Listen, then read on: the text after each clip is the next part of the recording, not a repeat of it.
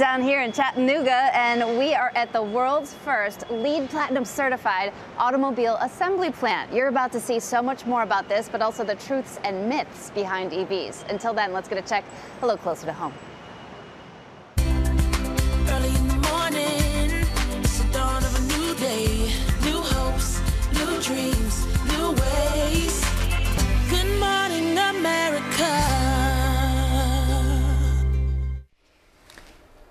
We're going to stay with Ginger now for Charged Up. It's Ginger's spring break electric road trip. She's traveling the country in an electric car to help us all learn about all the benefits and the challenges of going electric. Since we saw Ginger yesterday, she's driven from Detroit to Chattanooga, Tennessee, home of the Volkswagen plant. Hey, Ginger.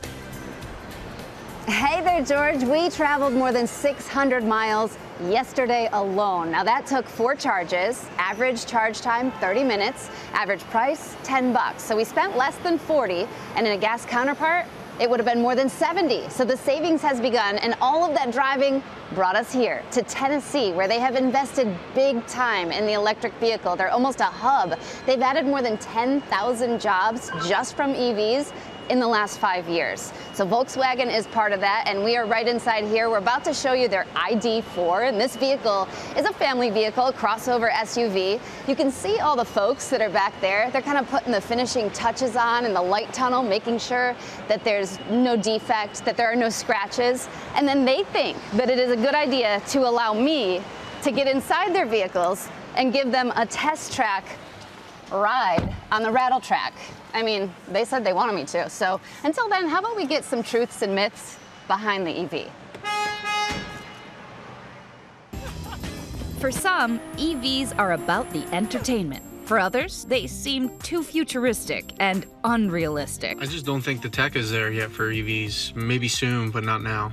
As our electric vehicle trip rolls on, the questions from our viewers have been rolling in. What's happened is gas prices are high and they're staying high. Now, the new version is something electric. We brought in the experts to help find some answers. Marilyn Switzer on Facebook says charging stations are non-existent in rural areas. We have found that Tesla still is beating everyone else. Tesla has already announced that the supercharger stations are going to be available to non-Tesla vehicles. The charging infrastructure is certainly not everywhere yet. There are more than 46,000 EV charging stations across the country, compared to more than 150,000 gas stations, and they become harder to find in the middle of the country. But that's changing. Apps like PlugShare, ChargePoint, Blink, and others make finding the closest charging station easier on a road trip. Still, drivers worry about what happens if you need a charge and you aren't near a charging station. It's one of the reasons we tell people an EV is a great second car. There are companies out there that are working on ways to give you a charge out remotely, whether it's a van with a generator on it or big battery packs. The best thing you can do is just be aware of your range. With vehicle ranges averaging 250 miles on a full charge, running out of power shouldn't be a major concern for most people. More than half of households drive less than 50 miles a day, which is just 20% of the average EV range. Another myth we're seeing, all EVs are expensive. One person saying, what good are they if we can't buy them?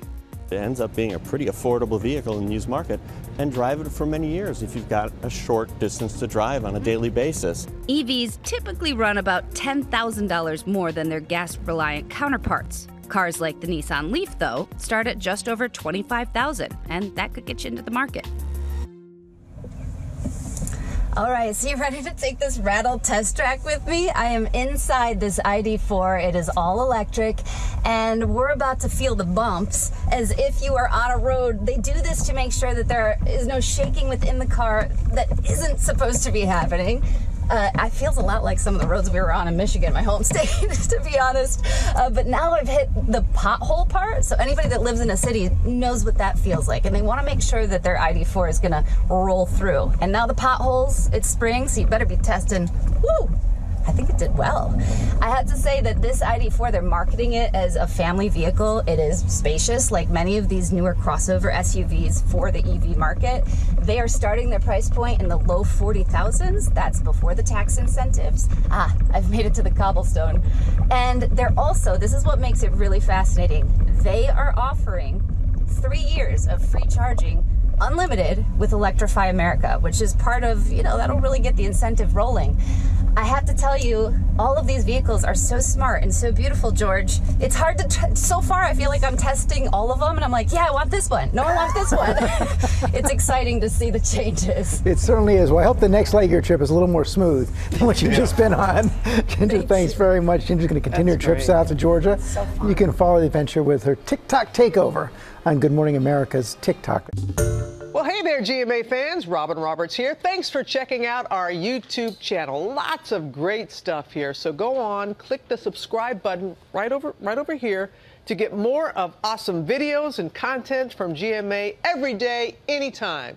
We thank you for watching, and we'll see you in the morning on GMA.